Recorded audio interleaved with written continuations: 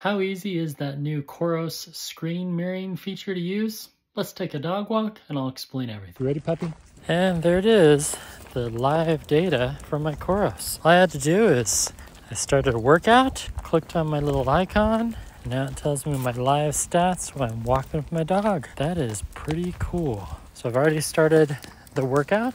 I open the COROS app, connects to the watch, and then that icon in the top left is going to change in just a hot second.